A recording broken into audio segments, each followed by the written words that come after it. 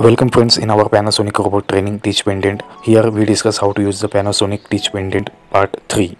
Friends, here we discuss user function keys of Teach-Pendent. The user function keys correspond to the icons displayed at the bottom of the screen respectively. Press one of the 6 user function keys to execute the function of the corresponding icon. You can customize the icon assignments to the user function keys.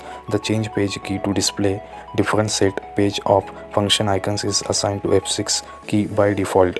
The user function keys are context sensitive, therefore the function icons group on the screen are changed as operation changes.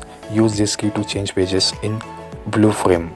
Now here we discuss function keys and operation table. Operation F1, F2, F3, F4, F5, F6. No file is open. Robot motion off. F2 wire gap check.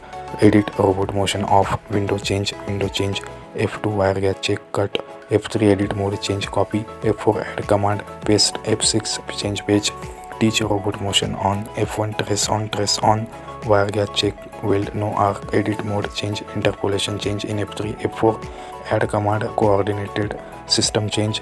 F6 change page. Trace of wire gap check. Weld no arc. F3 edit mode change. Interpolation change. F4 add command. F6 change page. Operation F4 override. Now we discuss about note.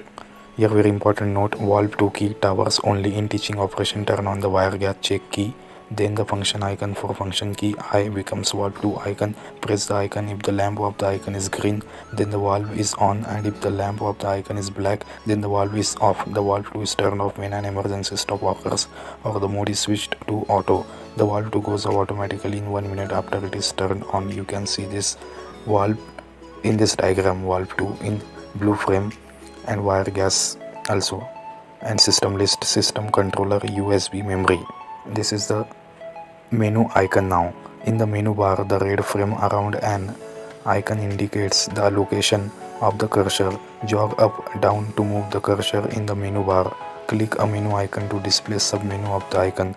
Reset the cursor over an icon to display the icon name. Click the jog dial to display submenu items. Click jog dial to close submenu.